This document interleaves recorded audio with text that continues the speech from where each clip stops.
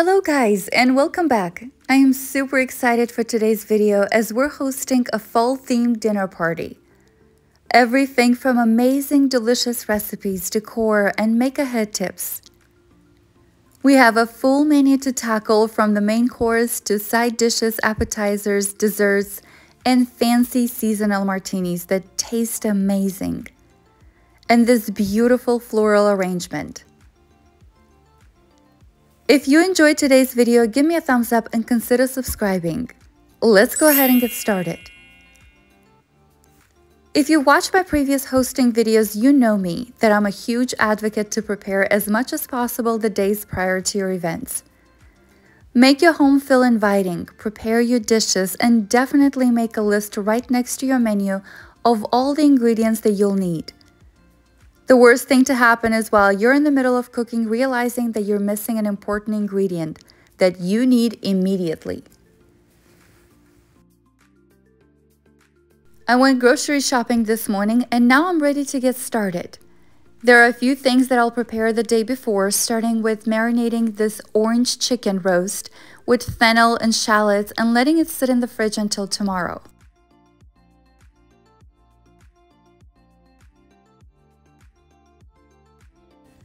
If you're looking for an impressive yet easy to make dinner centerpiece, you've come to the right place.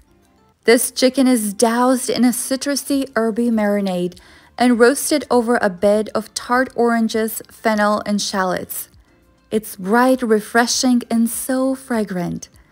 Your kitchen will smell so inviting after roasting this.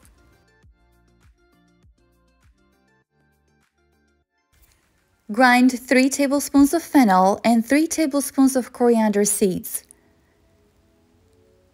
To a small bowl, add the crushed seeds, 2 teaspoons of garlic powder, 3 tablespoons of salt, half a cup of olive oil, a quarter cup of honey, 2 teaspoons of Dijon mustard, zest of 4 oranges. Separately chop 5 sage leaves and 2 sprigs of thyme and add them to your mixture. These herbs give a perfect aroma to your chicken, so don't skip them. Mix everything well until combined. Well, here we have it, 4 pounds each, Bonnie and Cluck. Pat dry the chickens using paper towels, and if the chicken comes stuffed with its neck, save that for a chicken stock. Place the chicken breast side down on a board, and using a pair of kitchen shears, cut around the spine of the chicken, left and right, and save it for a stock. Flip the chicken breast side up and place your palm on top of the breast and press against it to crack the wishbone and flatten the breast. And we are left with the chicken spatchcock. Generously spread the marinade all over the chicken in an even layer, focusing on the skin, not so much on the cavity. Give Bonnie and Cluck a good massage because it's the last one they will have. I am serving for 8 adults plus 5 children, so I'll need to double my recipe. If you're roasting 1 chicken, make sure to divide this recipe in half, and I will include the instructions in the notes below. This is also perfect if you're roasting a turkey instead of a chicken. For a turkey, make sure you double the marinade though and adjust the cooking time. Set it aside for a few minutes while you're preparing the rest of your ingredients. Slice the oranges into about ½ an inch thick. Then slice the greens off of 2 fennel bulbs and save the fronds for plating. Slice each bulb in about 5 to 6 slices through the root end, then thinly slice the shallots.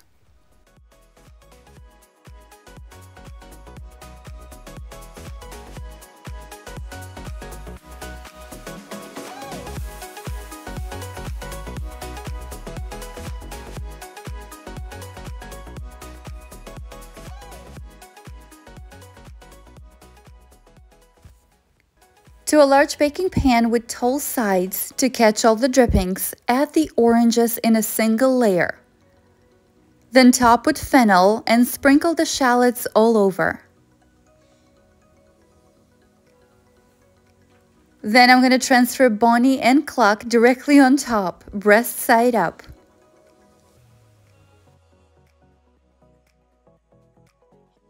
Tuck the wings underneath the breast to prevent them from burning. I'm covering Bonnie and Cluck with the double plastic wrap and placing in the fridge overnight, and I will see them both tomorrow.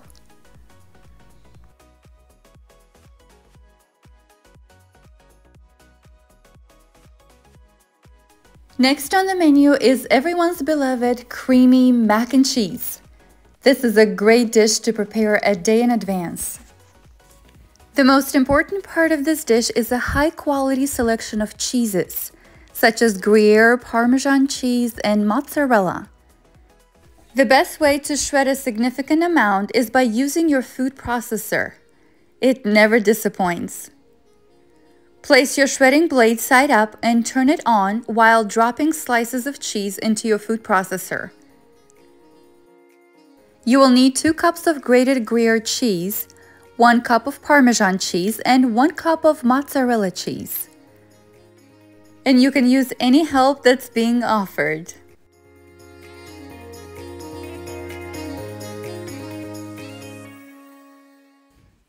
Meanwhile, cook the pasta in salted water, following the package instructions, but reducing the cooking time by 2 minutes. While the pasta cooks to al dente perfection, in a large skillet, melt 1 stick of butter over medium-low heat. Once melted, add 4 tablespoons of flour and stir until a smooth mixture forms, cooking for about 1 minute until it begins to bubble. Season the sauce with 3/4 teaspoons of salt, half a teaspoon of freshly ground pepper, and 1 teaspoon of nutmeg. Gradually incorporate 3 cups of milk into the mixture, stirring continuously until it becomes a smooth sauce. Continue stirring until it reaches a boil and starts to thicken. Remove the saucepan from the heat and add the cheeses, stirring until they melt and blend beautifully into the sauce. Prepare to be amazed by the abundance of cheese that graces this dish. It's a cheese lover's dream come true. Drain the cooked pasta and add it to the sauce, ensuring every strand is coated in the creamy goodness. I have some cooked turkey bacon that I'm going to dice thinly. My guests do not eat beef and pork, and I had to make sure to use chicken or turkey in all of my recipes. Layer your pasta in a large baking pan halfway, then sprinkle with diced cooked turkey bacon. Now top with the remaining mac and cheese, then cover it with plastic wrap and place it in the fridge until you're ready to bake it. We will come back to it tomorrow. Another perfect make-ahead dessert is this Ina Garden pumpkin Swiss roll. This is a delicious cake and the recipe itself moves really fast. Begin by preheating your oven to 375 degrees Fahrenheit. In a bowl of an electric mixer fitted with the whisk attachment, place 3 eggs, 1 cup of granulated sugar, and 1 tablespoon of vanilla extract. And beat on medium-high speed for 3 minutes until light yellow and thickened. Add 3/4 cup of pumpkin puree and 2 tablespoons of neutral oil, and continue stirring until combined. Turn off the mixer. In a sifter, add 3/4 cup of all-purpose flour, 1 teaspoon of baking powder, half a teaspoon of baking soda, half a teaspoon of salt, half a teaspoon of ground ginger, 1 teaspoon of ground cinnamon, 1/4 teaspoon of ground nutmeg. Stir and sift. Use a spatula to combine until you no longer see any streaks of the dry ingredients. This color is so beautiful.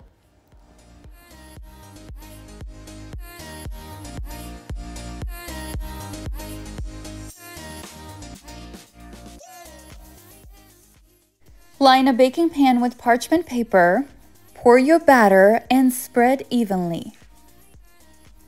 Bake the cake for 10 to 12 minutes until the top springs back when gently touched.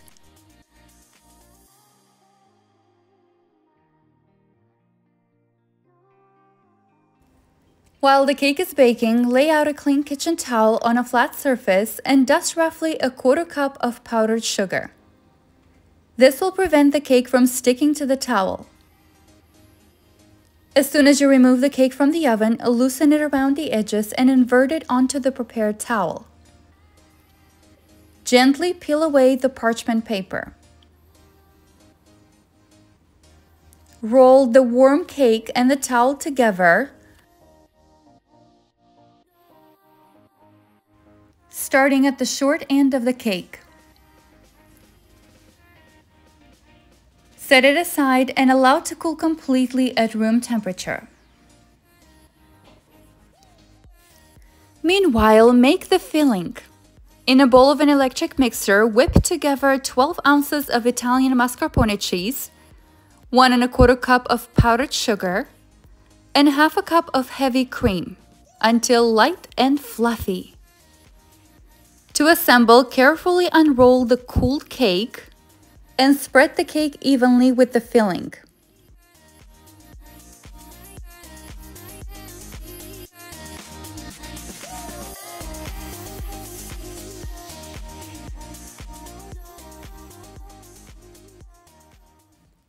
Re-roll the cake in a spiral using the towel as a guide.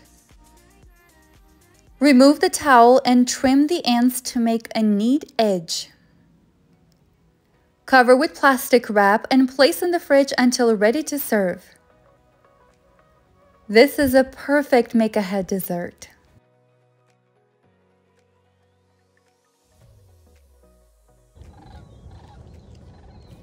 Today is the big day and I got started around 8:30 a.m. I strongly recommend writing your whole menu planning in a notebook and checking things off as you go. Prioritize your cooking based on the timing that it takes to prepare them, as well as whether you're serving them hot or cold. I'm preparing several side dishes that can be served cold, so I'm starting with those. The first one is this false farro salad with butternut squash and Brussels sprouts. This is a hearty salad that's packed with seasonal autumn ingredients and tossed in a tangy apple cider vinaigrette.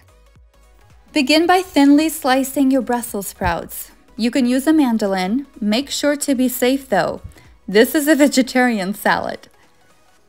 I'm using this slicer, which I call the executor.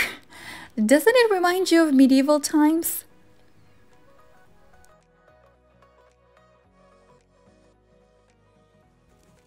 Slice 1 shallot as well and transfer it on a baking sheet lined with parchment paper. Salt and pepper to taste and drizzle with olive oil, then use the spatula to mix it all until combined.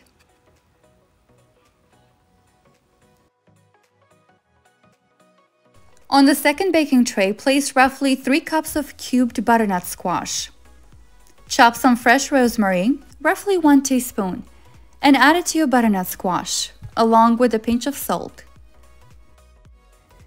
Drizzle with olive oil and maple syrup and transfer both trays in a preheated oven at 400 degrees Fahrenheit for 20 minutes. Meanwhile, let's prepare the extra delicious dressing.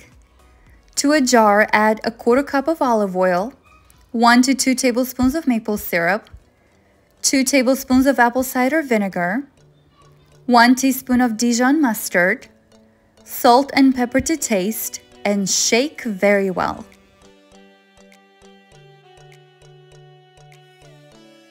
Set it aside. You can also prepare this dressing a day ahead and just keep it in the fridge. Checking on the veggies in the oven. After 20 minutes, remove the Brussels sprouts, flip the butternut squash, and continue to cook until tender and golden.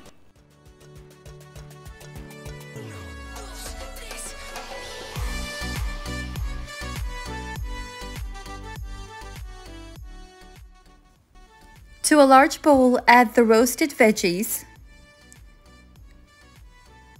the cooked and chilled farro, and top it with your delicious dressing.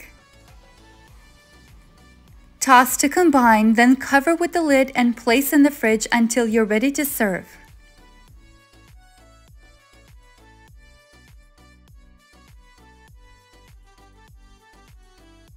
In today's video, I'm going to show you how to prepare these amazing puff pastry appetizers filled with creamy brie, fig jam, and walnuts. I absolutely love serving flaky mini puff pastry bites with a martini or a cocktail. Slice your brie cheese into bite-sized cubes. On a floured surface, roll out the thawed puff pastry and slice it into 12 equal-sized squares. Press each square into an individual muffin tin cup. Place a brie cube in each puff pastry cup, a few walnut pieces, followed by a dollop of fig jam. I have a few hours left until my guests arrive, so I'm placing these in the fridge until ready to bake.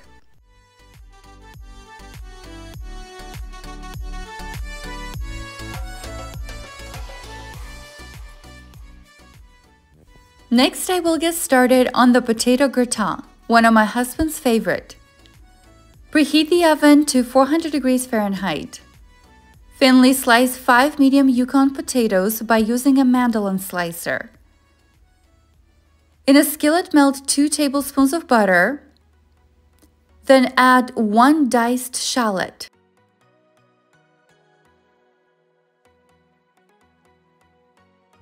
Sauté on low heat for 5 minutes until the shallots are lightly caramelized. I just took 1 head of roasted garlic from the oven and I'm burning my fingers attempting to squish the garlic out of it, so I did it off camera. The idea is you need 1 head of garlic confit. Caramelize it together with the shallots on low heat. In a large bowl, add your sliced potatoes and your caramelized onion and garlic, followed by 1½ cups of heavy cream and the grated cheese. I have 1 cup of Gruyere cheese and ½ a cup of Parmesan cheese. Add 1 teaspoon of salt and 1 teaspoon of nutmeg. Mix it very well to combine. Arrange the sliced potatoes in a spiral pattern and add the remaining cheese sauce on top. Cover the baking pan and place in the oven at 400 degrees Fahrenheit and bake for 1 hour. While the potato gratin are baking in the oven, I'm setting the table really quickly. I bought this beautiful tablecloth from HomeGoods and I love how perfectly it matches the fall theme I'm going for. To decorate my table, we're putting together this beautiful floral arrangement.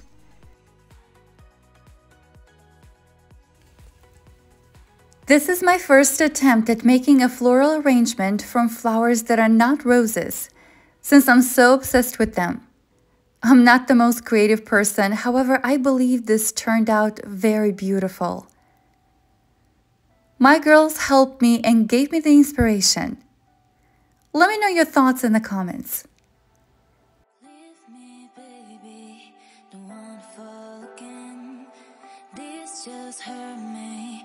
Just think about it, but you hold me like you don't wanna break. I need some space. Just think about it, Maybe separate is better. I had this idea to create a harvest element at my table that my guests will be able to enjoy by using these dessert glasses and filling them up with seasonal fruit like grapes, overflowing the glass. I almost ran out of grapes because my little helpers kept sneaking a few into their bellies. Well, I guess someone needs to make sure I'm serving good quality food. It was beautiful to have this set up with my daughters. They always ask to help me, and I love sharing my creation moments with them.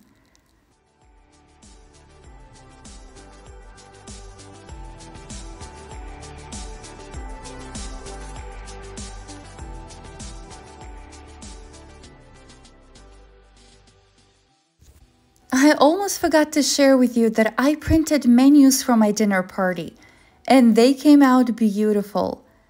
All of my guests were so impressed by it, and it definitely elevated the dinner table. The whole decoration process took me no longer than 30 minutes.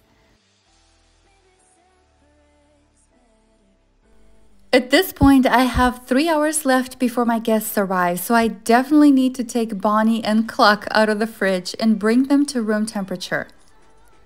My potato gratin is baked, so now I will bake the mac and cheese and the puff pastry appetizers.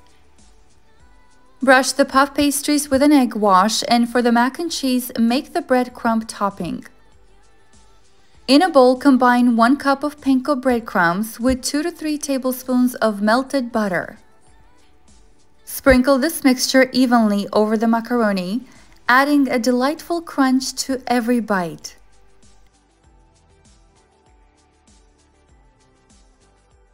Bake both of these dishes in a preheated oven at 375 degrees Fahrenheit for 25 to 30 minutes. Place the mac and cheese on the bottom and keep an eye on them and rotate as needed. Both of these dishes can be baked at the same temperature, and I can warm them up later before serving. Meanwhile, I'm preparing another autumn side dish, this roasted Brussels sprouts and grapes. This is a Martha Stewart inspired side dish. It is earthy, it is rich in flavor, and all the elements come together beautifully. On a baking sheet, arrange 1 pound of Brussels sprouts and 1 pound of grapes. Make sure you slice the large Brussels sprouts and just keep the small ones whole. Salt and pepper to taste and drizzle with 2 to 3 tablespoons of olive oil. Sprinkle with 1 tablespoon of brown sugar and transfer to a preheated oven and bake at 400 degrees Fahrenheit until caramelized and tender for roughly 20 to 25 minutes. When the time is up, add 1 cup of pecans and place it back in the oven for another 5 to 10 minutes or until toasted.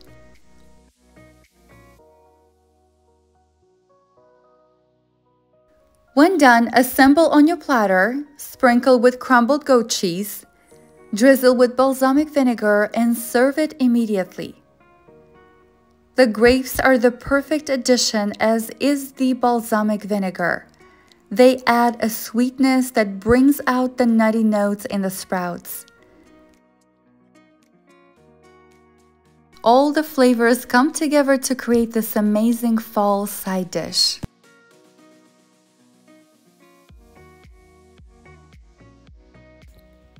I'm serving 2 types of drinks today, and one of them is this fall apple cider wine cocktail. All you'll need is slices of 1 apple, cinnamon sticks, 1 to 2 bottles of apple cider, depending on the size of your pitcher. Top it with 1 bottle of white wine. Add 3 tablespoons of maple syrup. And the best ingredient is half a cup of Grand Marnier. You can also use bourbon if that's what you have on hand. You can make this cocktail in advance and just place it in the fridge. Serve it cold and enjoy.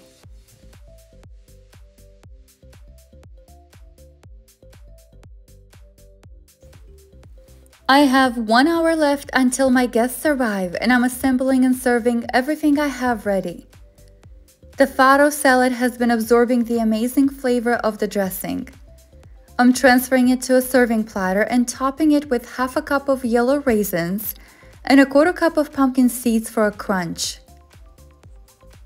These delicious puff pastry bites with melted brie, fig jam, and walnuts are ready, and I'm simply assembling them on a platter and serving on the table. The last appetizer on the menu are these honey caramelized spicy carrots that I absolutely love. They are super delicious and extremely easy to prepare. On a baking sheet lined with parchment paper, place your carrots and drizzle with olive oil, honey, sprinkle with salt and pepper to taste, and 1 teaspoon of chili powder. Transfer to a 425-degree preheated oven and bake for 20 to 30 minutes or until caramelized. You want to toss them around every 7 minutes or so to make sure they roast evenly. You probably noticed that I have both chickens roasting in the oven at 425 degrees Fahrenheit at the same time. While the chickens and carrots are roasting, I had a few minutes to jump in the shower and get ready. I have roughly 20 minutes left until my guests arrive, and I'm extremely excited about how everything is coming together. Hey everyone, welcome. And today I'm hosting a fall party, and I'm waiting for my guests right now. And some of the food is still in the oven, but the table is ready. Let me show it to you. And I'm really excited for this party because I've never hosted anything like that. And the table came out pretty beautiful, and all the menu and all the food is so beautiful and so delicious. I've tasted it so many times, and I'm very excited and very much looking forward to it. I really hope you enjoy today's video, and let me know if you're interested in hosting videos like this. So let's get started. So here's the table coming together. I still have to put some more food on the table. Some of it is in the oven. Some of it I have to warm up. I have the potato gratin, the mac and cheese, and the orange fennel chicken to serve. And that's in the oven right now. Oh, also the caramelized carrots. So that's coming. My friends are starting to arrive, and I'm always happy to see their reactions and excitement. No, I know you always. The honey glazed carrots are ready, and I'm chopping some toasted pistachios to sprinkle on top and serve them immediately.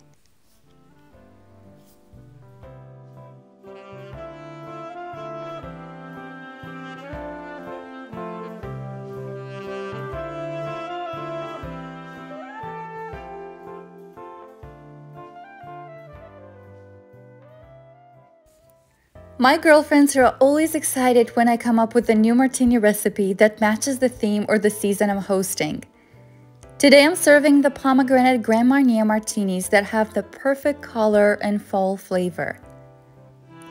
Pomegranate martinis are a sweet tart with pomegranate juice, vodka, and orange liqueur, such as Grand Marnier. This ruby red martini recipe comes together in minutes. I will leave the recipe in the notes below. It pairs perfectly with the fig brie appetizers. And I love how my friend is trying to figure out what's in these mini puff pastry bites. The internal thermometer went off, which means my chickens are baked to perfection.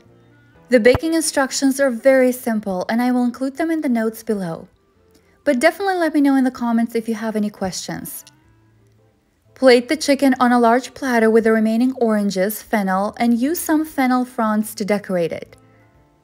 The best method to serve the chicken is to carve it in advance, but I had all my friends coming through the door and I didn't want the rest of the food to get cold. So I served it as is, and we carved into it as I was serving everyone. In the last few minutes, I turned the broiler on, topped the potato gratin with a handful of grated cheese, and broiled for 3 to 4 minutes. Now watch this one very closely because you can get distracted easily. I almost did.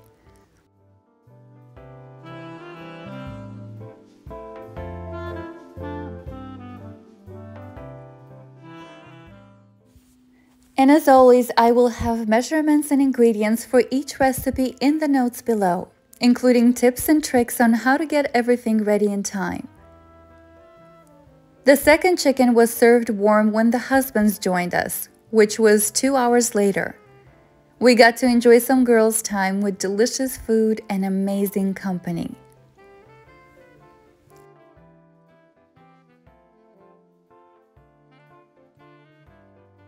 I always treasure moments like this, welcoming my friends and family into my home, cooking delicious meals with love, and creating lifetime memories for us and our beautiful children.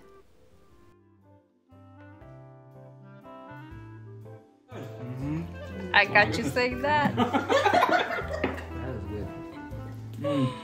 Really good. I came out with an appetizer too, so. For dessert, I served the pumpkin Swiss roll with mascarpone frosting I prepared the day prior. And right before my guests arrived, I put in the oven an Italian pear cake that I already have on my channel. I will link it for you in the notes below. If you enjoyed today's video, don't forget to give me a thumbs up and click the subscribe button for more hosting videos like this. Let me know in the comments what other hosting videos would you like to see. See you next time!